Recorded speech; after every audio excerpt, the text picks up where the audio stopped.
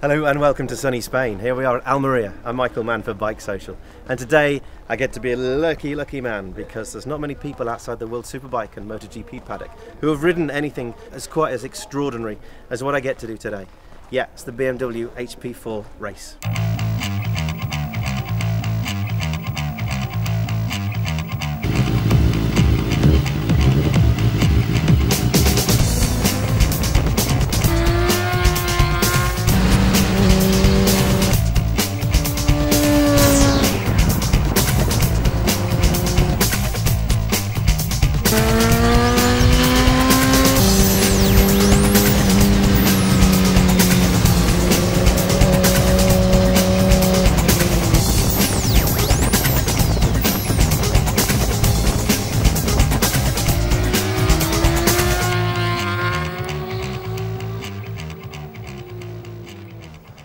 Christian, we're here with this magnificent motorcycle. It looks spectacular, the HP4 RACE.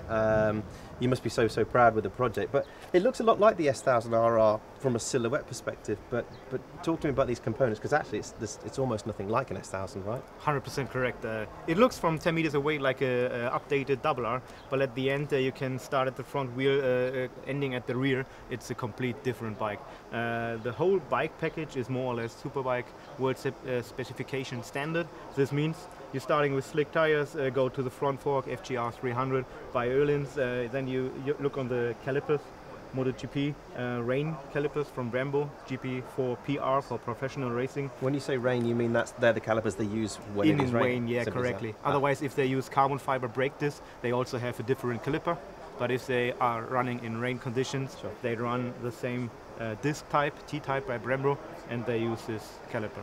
So also the front end is like a World Superbike or even MotoGP standard, and you go up to the triple clamp, 100% machine CNC, hollow part. It's really a piece of art if you can look at it as a single part. Then finally reaching the frame for sure, the most obvious innovation in this bike, yeah. Carbon fiber, one piece. Then you come to the swing arm and the rear package, TTX GP Öhlins suspension, Zuta Racing swing arm, carbon fiber wheels, again Brembo in the rear. So the whole chassis is 100% new compared to RR. And you can go on this in every other area, engine, electronic, fairing, whatever you're interested in. So two of the big numbers here that we're going to concentrate on are 215 horsepower. Correct. And a fully loaded, fully wet weight of 171 kilograms, which is correct, lower than a World Superbike.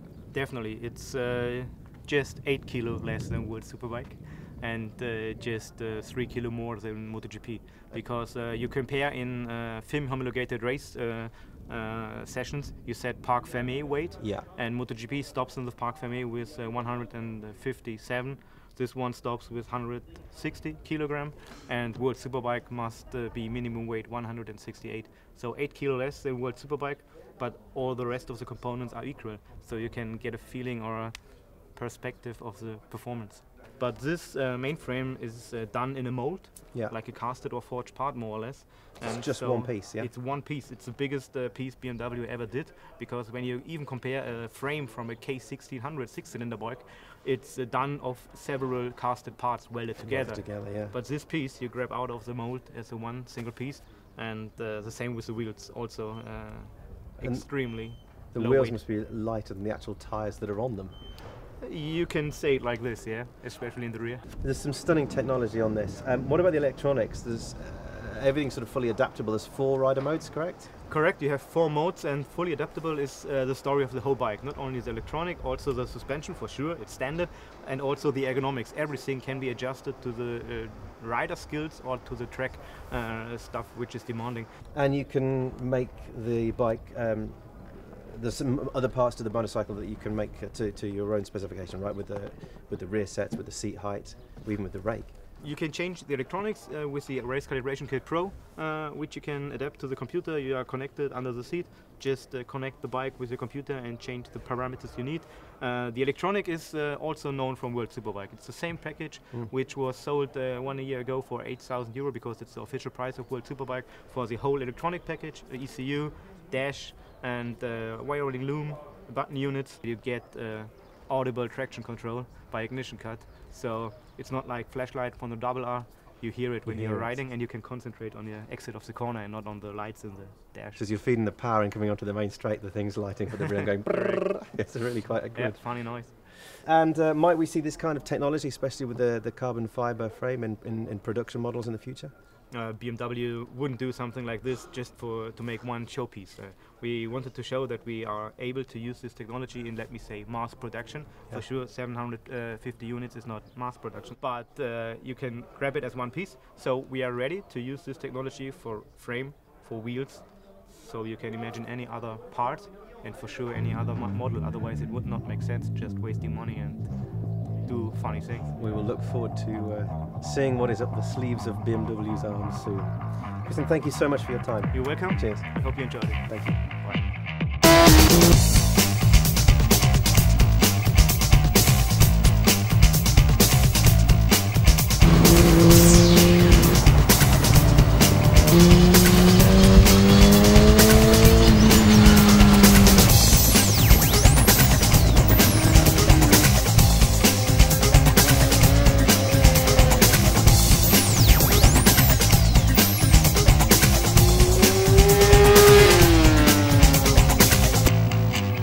Well, I don't know how many superlatives there are in the Oxford English Dictionary, but using every single one of them still wouldn't do this bike justice. It really is a sensation.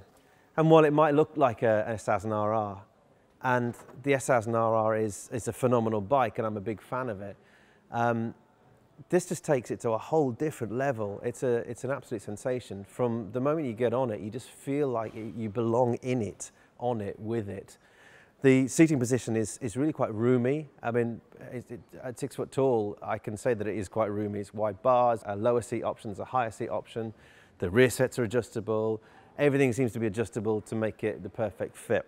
It's a wonderful, wonderful creature. It's a work of art. And just to be able to ride it, just to have one day on it, is one of those life goals ticked.